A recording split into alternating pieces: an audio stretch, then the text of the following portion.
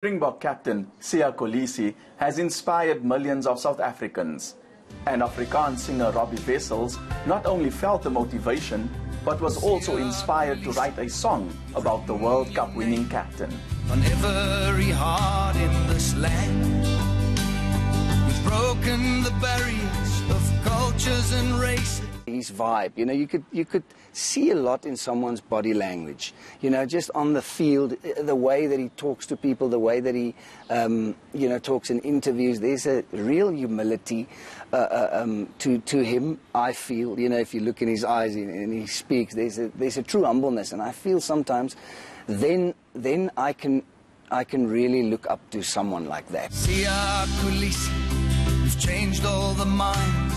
Wessels believes the power of sport, like music, is instrumental in rejuvenating the nation.